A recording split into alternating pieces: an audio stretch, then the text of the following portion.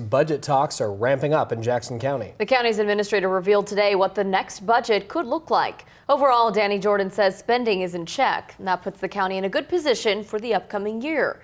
NBC5's Elizabeth Ruiz is here with more. Elizabeth?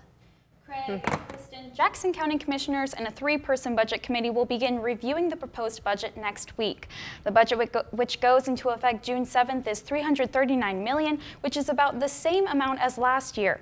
Of that money, $125 million is considered savings, and much of the budget comes from local property taxes. Of those taxes, 78% go toward public safety, like the Sheriff's Office, the District Attorney's Office, and Community Justice. County Administrator Danny Jordan says the largest fund is the Health and Human Services Fund. The income to that fund will take a hit since some mental health services are now being handled by private agencies. Even with the changes, though, Jordan says the county is in good financial standing thanks to thorough planning.